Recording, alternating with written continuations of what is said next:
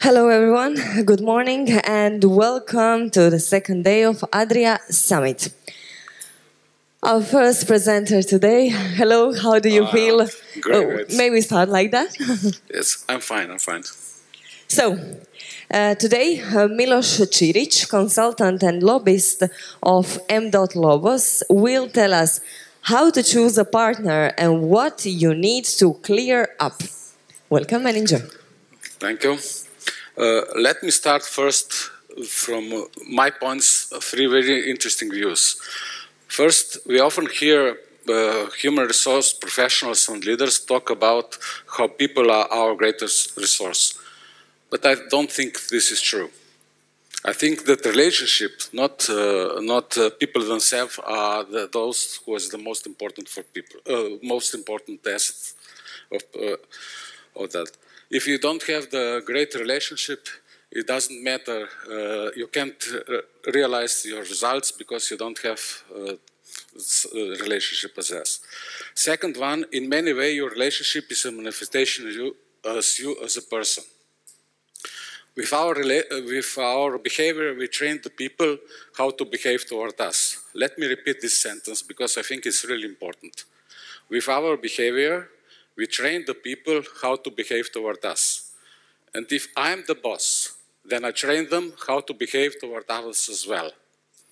So therefore, the organization is different than the buildings because foundations of organizations are at the top. That's why it's so important that every manager understand that he lead by example.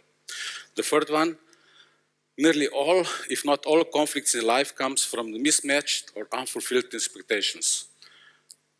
Nicholas Epley from the University of Chicago has done research that shows when we try to read our people's thoughts and feelings, we are with strangers accurate only about 20%. With friends, this is near 30%. And with spouses, we have 35%.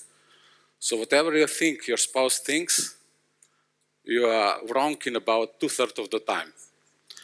So, you know that. So people can read your thoughts and feelings very well. And if you are not telling them, they either not going to know or they are going to make mistaken assumptions very often. So my advice for everyone is, don't make assumptions, ask more questions. Open up a little bit more. Maybe less about facts, but more about how you feel. It is powerful, and it's also improve your relationship. Usually we start the business with some of our good friends, but very soon we quickly run into unexpected pressures. You have different styles. You have different ways of working under stress and pressure. You have different concerns. You have different ways of managing people. You have different tolerances. If that differences not resolve very quick with a set of principles about how to act, you blur the clarity of decision-making process because everyone will act according to their feelings. So even though you enter into partnership with really good intention, you must work for partnership and ask at least these questions. Know with whom you are dealing with. We are not the same in all situations and at all times. We are really different in that. Understand the roles you need and what you have from your partner in relationship. Understand the boundaries each of us have. Create principles of cooperation. Understand that you need strategic approach to communication. Know when it's time to end the relationship. And this is the structure about what I was talking about. First, it's very smart if you do due diligence to know with whom you are really dealing with. Second, in order to achieve good life, you need 3 key roles from your partners. You need appreciator or lover in private life, you need supporter, and you need mentor. You also need to look for and test certain key qualities as adaptability quotient, then openness to vulnerability, and humility. A lot of depends on them. You need to understand the boundaries. Boundaries determine the framework of our activities. In order to function well, you need certain principles. Principles give us order, give us predictability, and also enable coordinated actions. In life and also in business, there are times when you need to know and you need to end such things. And also what is, for my opinion, even more important, you need to talk. You need to talk to clarify all these things, otherwise you have a lot of problems. So as I told before, you need to do a due diligence. For my opinion, this is the answers you need to find the answer. You need to find the answers. This is the. Can I trust this partner? Do you have any proof for that? Does his character allow win-win relationship? If someone is too rigid, this is nearly impossible. How he or she behaves in past relationship, especially when you don't have, then the things didn't go according to his plans. I will really recommend you to pay attention to track records. Track records helps you to figure out what someone's look like and what you can expect from them. Examine the person's has the required values, abilities, and skills. Someone is believable if he has proven track records at least 3 or more successes in his life, and he also need to explain how he achieved this. Otherwise, he's not believable. And so on with this. Unfortunately, we believe that we all have the same common sense. That other person should understand that, knows that, even if you not tell them. But if she loves me, she will know. But if you are not clear about your needs, people don't want how to deal with you. So it's much better if you explain things, tell them exactly what to do, and sometimes you even know to tell them exactly how to meet your needs. And such conversation is extremely important to do at the beginning in so-called infatuation phase. So you need to clarify all these things, otherwise you have a lot of problems with that. But first, what is the purpose of communicating? The word communication comes from Latin noun communicatio, which means sharing information, and word communicare, which means to make common. So communication is not self-speech. Definitely is not shouting. The purpose of communication is to make things common, to make common understanding. And our ego is usually the thing that prevents us from reaching the successful communication. My advice is that if you show genuine interest and desire of someone else by asking them questions, and more you ask, more you talk, it's easier. Then this improves your relationship very much. In every situation, you need to look at the greater picture and ask yourself, what is the purpose of communication? What is the purpose of your relationship is? And you need to act according to this purpose. Otherwise, you have the problem. So we need to have constant conversation about our needs, about views and expectations. How do each of us see the relationship? This is change. What are desires of each of us? It also changed through time. What are needs of each of us? What do we need to coordinate? what each of us must change, to what extent, what is acceptable compromise.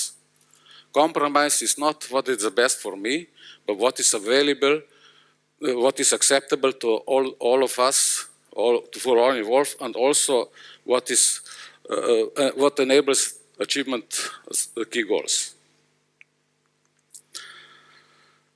So, whenever you're talking about your needs, about your concerns, about your fears, whenever you make very clear that you don't know something and you want to learn about it, you tell someone that you trust them, because you tell something, because you're saying something that could potentially be used against you. Some people think that this is weakness. But what is in reality, this means that asking people is incredibly flattering to them, and you also get the information you need to give the best possible solution. So vulnerability invites everyone to ask questions, offer and find the better solution that match your business and your own leadership much stronger. Because of that, vulnerability is leadership competency.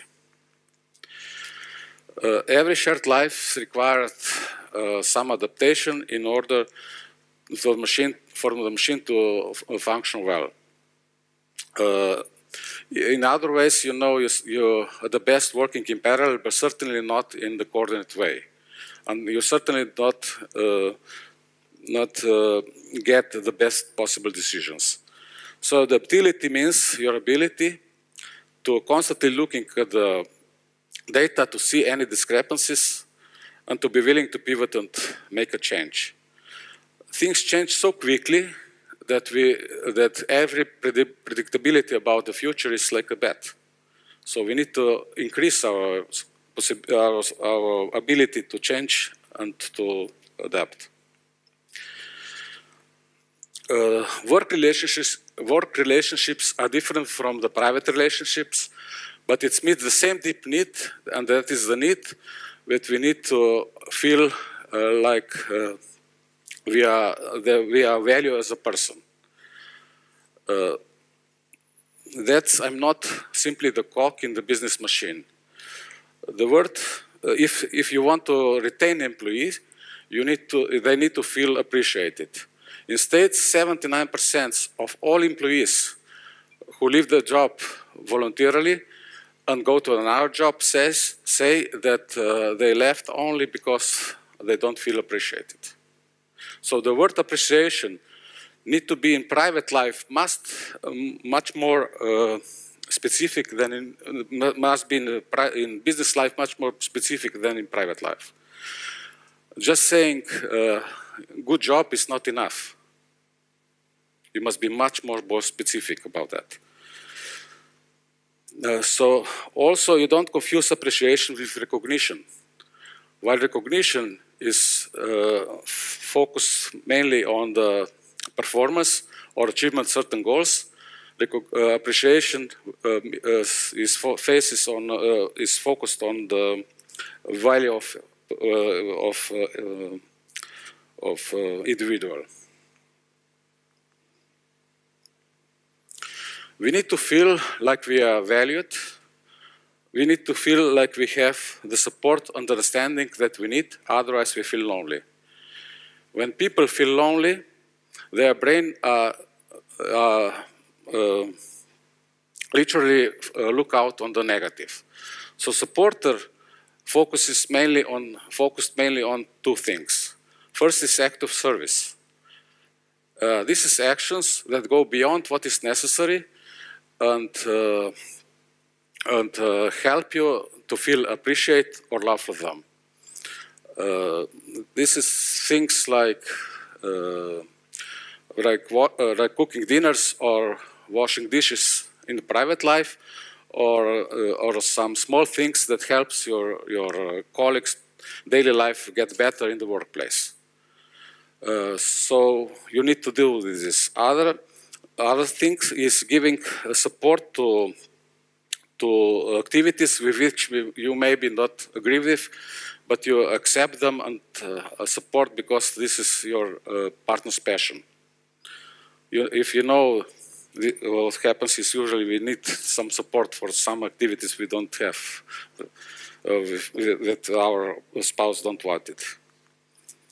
Mentor is in Greek, in ancient Greek, this means friend, guide for life. We all need mentoring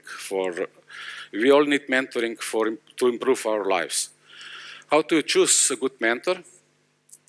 After the first meeting, ask yourself these questions. Did I feel like this person understand me as much as possible after the first meeting? How did I feel when I'm talking with that person? Did that person means at least one word, at least one thing that made me thinking? If the answer is not yet, yes, keep looking. Boundaries determine the framework of our activities. When we don't have the boundaries, we have a lot of problems. We usually have a lot of problems with burnout, frustrations. We become resentful of certain systems, of certain people. So if you're afraid to tell your boss that you don't want to be disturbed or calling every night, every day, then you are just step away from the burnout. So boundaries helps you to prioritize your needs over the other people's wants. Rigid boundaries define what our needs are, and that it must be in this way. But life is not rigid. We don't need the same boundaries with all people in all times. It all really depends on what helps us to feel comfortable and safe in this unique situation interaction. Healthy boundaries allow flexibility. Healthy boundaries allow flexibility based on the circumstances and people involved in that. We assume that we all have physical boundaries show us the level of comfort we physically feel. We assume that we all have, that what we are doing is okay and that no one have the problem with this. But the level of comfort that I feel can be very different from what you feel. So in reality, people may feel uncomfortable. Not necessarily because of us or because of you, but because of their own past experience or how they feel about closeness. So I think it's very important if you check and test your opinion by asking such questions as, is it okay if we shake hands? Do you want to shake hands? Is it okay? Are you okay with hug? Is it okay if I get a little closer? By asking such questions, you know, people feel much more comfortable with you. Intellectual boundaries shows how we see the world. We have very different views on politics, religion, and so on. And social media has spread the mentality that if we disagree with someone, we can freely attack him, humiliate them, or reject them. This is stupid. We can't eat meat and stuff like that. But instead of attack people, we can also choose to ask ourselves this question: is this perspective harmful or just different from mine? People are rare on opposite ends. Usually we have just different opinions. So you don't need to attack them. And people should have different views. Emotional boundaries shows how we feel about things that happen to us. Unfortunately, people like to tell how we need to feel. Why upset about that? You should just get over it. Or why crying for? It's not so bad. This is not okay. In doing this, we violate other people's boundaries and also their rights to feel what they feel as long as they would like to feel. Because what is here is so important. Each of us can experience different things, we can experience the same things and have complete different emotional response to that. And that doesn't mean that what I feel is more accurate than what you feel. For me, it's one of the more important things for that. Time boundaries is one of the things we suffer with the most, But we have a lot of control and options to intervene over how we spend our time and with whom we allow to do that. Maybe we need to utilizing our time in a different way. Maybe not on long hours on social media or looking or watching TV, or for long conversations with our friends and listening their complaints about some unfixable areas in their lives. We really need to figure out what we are doing with time we have. Material boundaries are all our things, our money, our property, our stuff. And we have a choice to allow what we allow others to have for us. We could do a lot of these things, but usually some people have problems also with this. We have a very different risk tolerance in partnerships, but one thing is certain: in partnership, we need to adapt to one with the lower tolerance. The same like running. If you want to perform as a team, you need to adapt to the slowest one.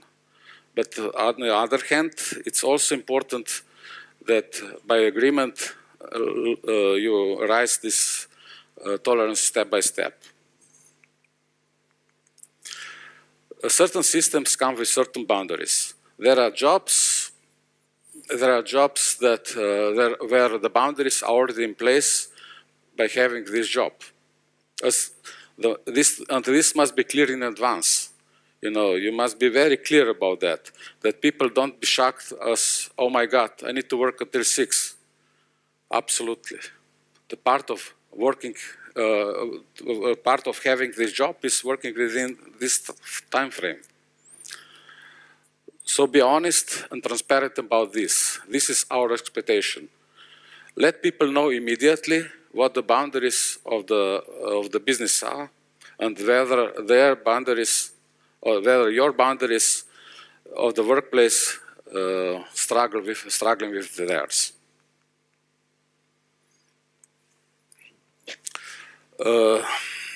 Think about principles as if you are in a certain situation, how you will deal with it. Principles are the smart ways to handle things that happen over and over again and in same situations. Principles brings order, give us predictability, and enable coordinated actions. Everything starts with embracing reality and deal with it. Don't tolerate problems. Diagnose them to get to root causes. Don't jump too fast to the solutions. Stay back and reflect in order to really distinguish the symptoms from the disease. And organizing people to complement their strengths and compensate from their weaknesses is like conducting the orchestra. You need principles to play well. There is nothing more important than understanding reality and know how to deal with it. To see but to succeed it, you need to see more than you can see alone. There are two barriers, two biggest barriers where everyone faces are our ego and blind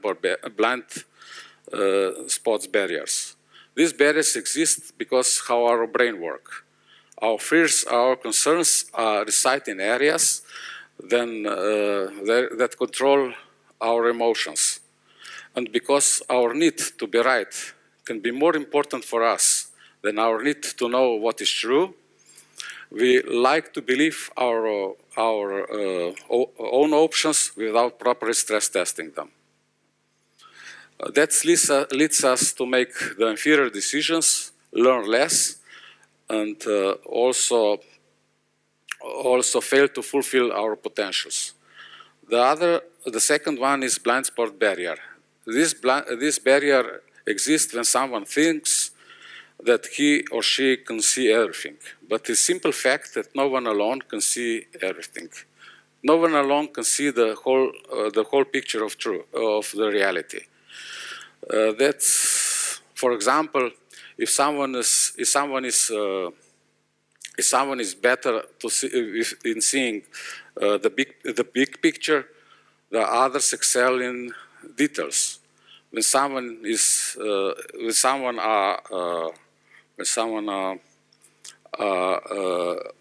creative, they are usually not reliable, and who is reliable usually is not creative, and so on.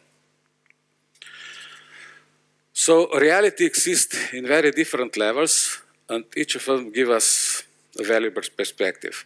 Realize that you don't know everything, and it's better to know the truth than appear to be right or smart. Invite others to tell you if you're wrong. Temporarily suspend your judgment to see others' perspectives. If you really want exceptional results, you need to replace the joy of being proven right with the joy to learn what is true. Find believable people and talk with them, discuss with them. You can get the help of people if you ask them, and you try to see the things through other eyes.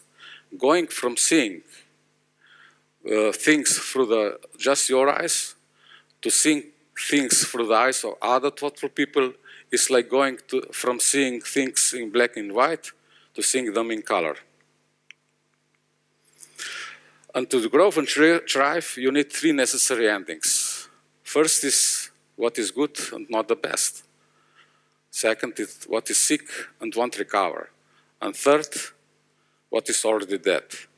When we avoid endings or handle them badly, we stuck in problematic situations, miss out the opportunities, and also repeat the same mistakes that keep us to moving on. So start by seeing endings as a normal part of life, instead you seeing them as the problems. This moves your brain out from fight and fight mode to problem solution mode. Let me conclude my presentation with this summary. It is smart to do diligence to know with whom you are dealing with. We need three key roles from our partners. Understand what roles you have from your partners and which one is missing. Look for the certain key qualities which enables good coordination. This is like adaptability quotient, openness to vulnerability, and openness to humility. Understand personal and establish business boundaries. You also need to establish certain principles to function well. You must know where at times need to end things.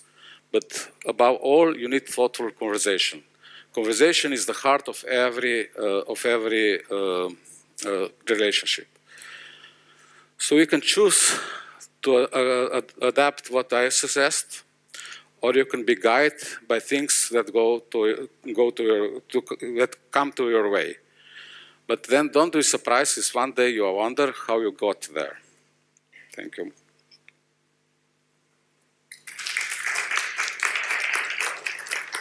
It's time. Thank you very much. Thank you.